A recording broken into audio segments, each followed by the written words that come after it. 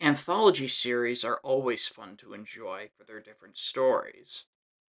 Many of the best anthology TV series include The Twilight Zone, The Outer Limits, Are You Afraid of the Dark, and Goosebumps. But the best of all anthology series is without a doubt Tales from the Crypt.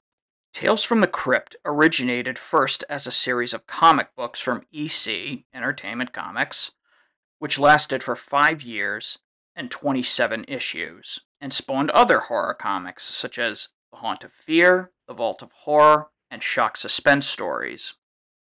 These comics met their premature end thanks to a Senate subcommittee on juvenile delinquency and the establishment of the Comics Code Authority. Think of it as sort of a production code administration for comic books. But that didn't stop influencing future storytellers such as R.L. Stine, writer of Goosebumps, horror novelist Stephen King, and even directors like George A. Romero. In fact, King and Romero paid tribute to these comics with the 1982 film Creepshow. There was even a Tales from the Crypt movie in 1972. But Tales from the Crypt became a phenomenon thanks to an amazing series that aired on HBO from 1989 to 1996, produced by Superman director Richard Donner, Alien producers David Giler and Walter Hill, Die Hard producer Joel Silver, and Back to the Future director Robert Zemeckis. Thanks to the show being on premium cable, it was not subjected to the strangleholds of standards and practices as other shows on network television. Since I was way too young to watch it when it first aired, I was given a more child-friendly substitute in the form of a Saturday morning cartoon, Tales from the Crypt Keeper, which was my introduction to the Tales from the Crypt concept.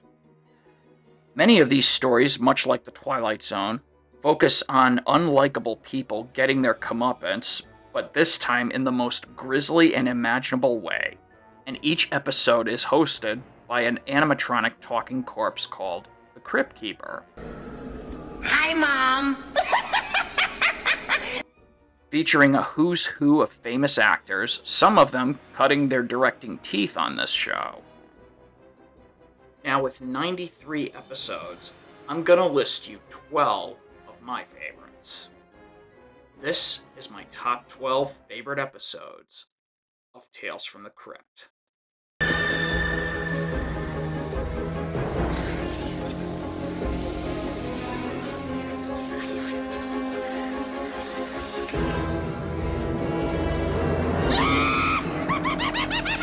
Tales from the Crypt. Number 12. You Murderer. Based on the story in Shock Suspense Stories number 14, it tells the story of a former criminal turned businessman reminiscing on a set of circumstances that left him dead, but still able to see, hear, and feel everything around him. What makes this episode so unique is that the episode's director, Robert Zemeckis, utilized old archival footage of Humphrey Bogart to make it look as though he was still alive and interacting with the other actors. It's the same technique Zemeckis used in Forrest Gump. Also, it's shot from his point of view, so you only get glimpses of him through a reflection in a mirror. It's very clever. Sure, the effect is primitive by today's standards, but still, pretty ballsy approach. Seems that destiny is taking a hand. What was that, Mr. Spinelli? It's destiny that today of all days, you, doll, have come up with a campaign that's going to save this company. Number 11. Carry On Death.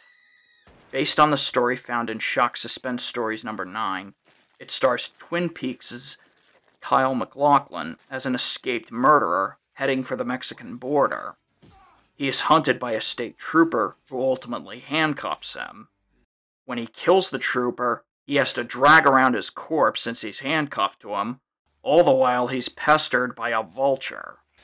You know, you're really starting to piss me off!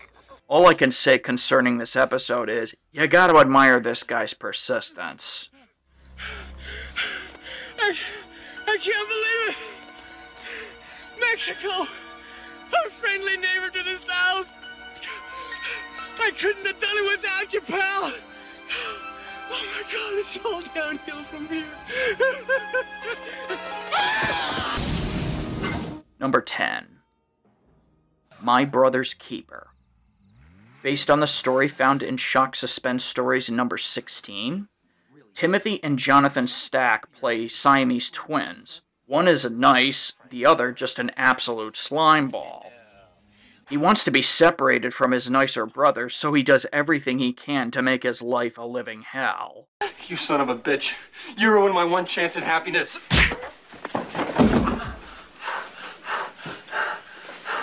Fisticuffs from you, Frank? How uncivilized. I could go on, but then I'd be ruining the payoff, so I'll just move on. Number 9. The Ventriloquist's Dummy. Based on the story found in Tales from the Crypt number 28, it's about an aspiring ventriloquist who wants to improve his craft, so he seeks out his idol, Don Rickles. He asks what the secret is, and he reveals that he has a Siamese brother on his hand. This is one of the few episodes on the show that was directed by one of my favorite directors, Richard Donner. Nothing else to say except, this is nuts. What are you doing? I'm making an asshole casserole, pal. And you're the main ingredient. Number 8. The Switch. Based on the story found in Tales from the Crypt number 45, it stars William Hickey as a dying bachelor who wants to propose to his crush, played by Kelly Preston. She rejects him due to his age, so he goes to a quack doctor for the sole purpose of switching from an old body to a new. But the girl is so damn picky that anyone would just move on, but not this guy. Remember when I said many actors cut their directing teeth on this show? This is one of those episodes, as it just so happens to be directed by none other than the Terminator himself, Arnold Schwarzenegger. He even introduces the story, too. What's the matter with you? Want to keep that 90-pound corpse for the rest of your death? Number 7. Television Terror. Based on the story found in The Haunt of Fear, number 17, Morton Downey Jr. plays a tabloid news host investigating a haunted house belonging to a woman who murdered several men for their Social Securities checks. What makes this episode enjoyable is how much of a sleazeball Morton Downey Jr. plays, and when things start to happen, you feel a great deal of pleasure just watching him get what's coming to him. Morton, can you hear me? We gotta keep you in there. The ratings are too high.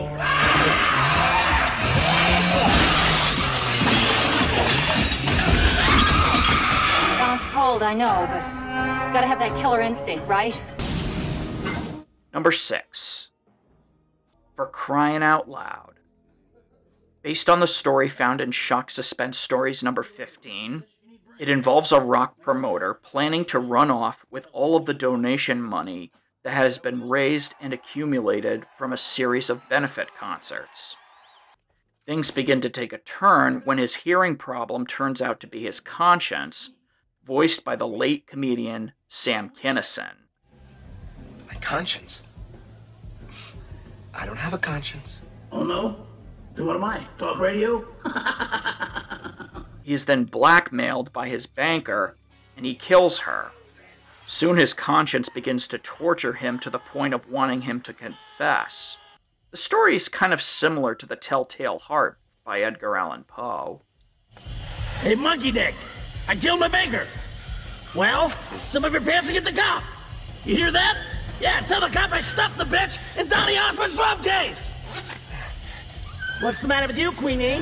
Never made pee-pee next to a psychopath before? All I can say is having Sam Kinison as the voice of your conscience would be absolute L. Hey, didn't you read that label?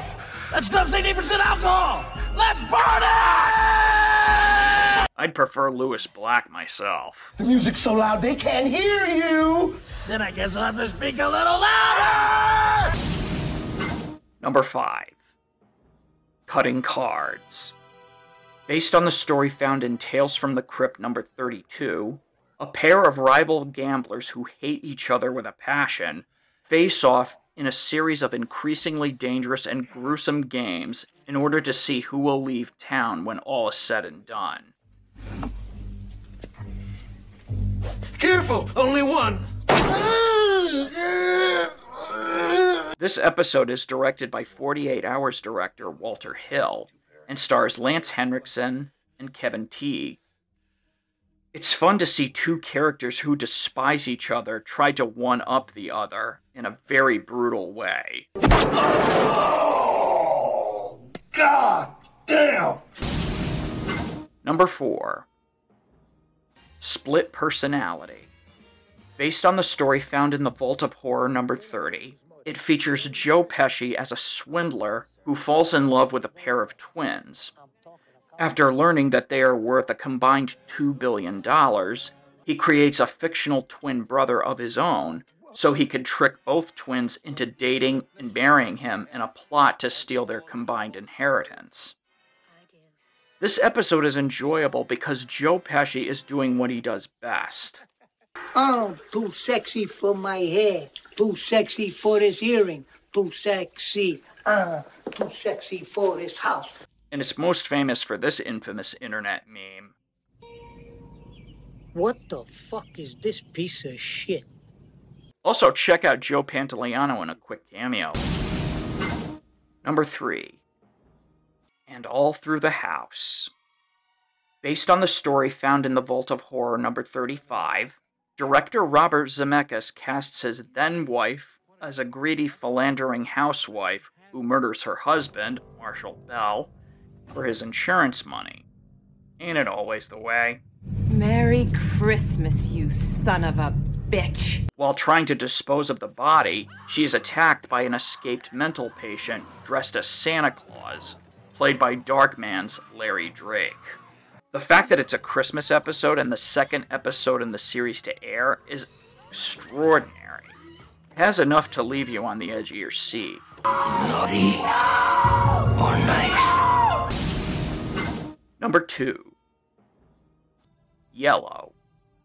Based on the story found in Shock Suspense Stories number 1, it concerns a soldier in World War I being court-martialed for the death of his former troops during a suicidal attack. He is found guilty and sentenced to death for cowardice in the face of the enemy by his own father. You're a disgrace to your uniform. I never wanted to wear it. Originally intended for another anthology series called Two-Fisted Tales, it is said that Steven Spielberg was to direct this episode, but instead we got his protege, Robert Zemeckis, instead. Nothing horror-related happens in this episode. In fact, it feels almost like a spiritual sequel to the Stanley Kubrick anti-war epic Paths of Glory, featuring Kirk Douglas, who appears along with his son Eric in this episode.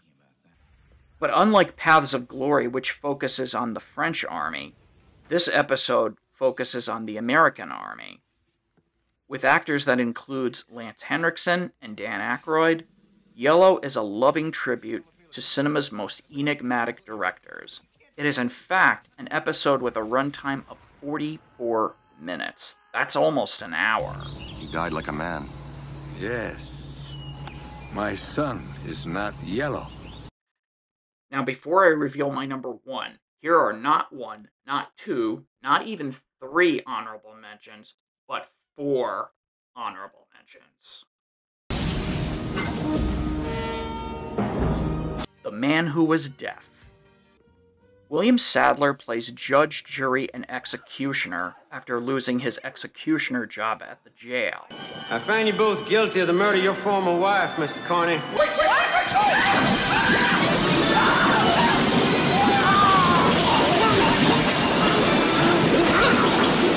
House of Horrors. 3 pledges of a fraternity on probation are bullied into going into an abandoned sorority house with a spooky history. Let the punishment fit the crime. Catherine O'Hara plays an ambulance-chasing lawyer arrested for having an illegal license plate in a remote town where the court system is really screwed up. Her public defender, Peter McNichols, is no help at all. Oh, what are you crying about? They cut off my nose. Dead right.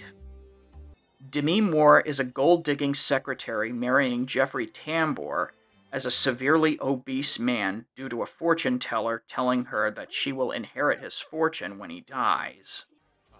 Is it just me, or does Jeffrey Tambor's makeup look like Colin Farrell as the Penguin? No habla español, fellas? And my number one favorite episode of Tales from the Crypt is The Third Pig. By season 7, the episodes were pretty subpar. That is until the final episode, when they hit you with a cartoon. That's right, the final episode of Tales from the Crypt was a cartoon. But not just any cartoon. No. This is a telling of the Three Little Pigs. The big bad wolf kills the first 2 pigs. The third pig is convicted of the murders in a kangaroo court. Or should I say, a wolf court. His brothers come back to him as ghosts and convinces him to build a Franken-pig monster. And I thought Itchy and Scratchy was over the top. This episode takes the cake. As gory as it is, and as disgusting as it is, it still keeps me laughing hysterically. You can run, but you can't hide. I'll get you damn pigs if it's the last thing I do. You. Oh, what rhymes with you? I'm not a damn poet. Why does everything always have to rhyme in these things? I can't help it. No one talks like that. These stupid frickin' children trying to sound like a Hallmark card or something. No one talks like that. And so the wolf left without his dinner, and angry because he couldn't end his speech on a very good rhyme. I guess you could say they saved the best for last. The Third Pig, my number one favorite episode of Tales from the Crypt. I love this ending. I think it's neat. And I've only one thing to say. Pork, the other light meat.